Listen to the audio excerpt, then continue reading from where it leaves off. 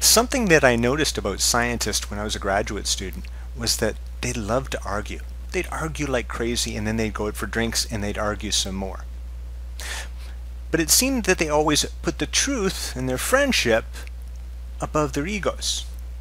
So that battle of egos was kind of in service of getting at the truth. The truth was more important.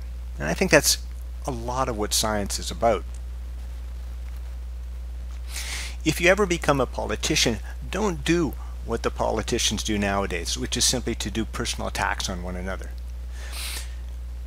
Embrace your opposition, embrace their ideas, merge them with your own, and grow some ideas that are going to be better for society, better than either you or your opposition could have produced on your own. So when you have an argument, nobody loses, everybody wins, as long as everybody's evolving their ideas and learning. And that, I think, is the spirit of science.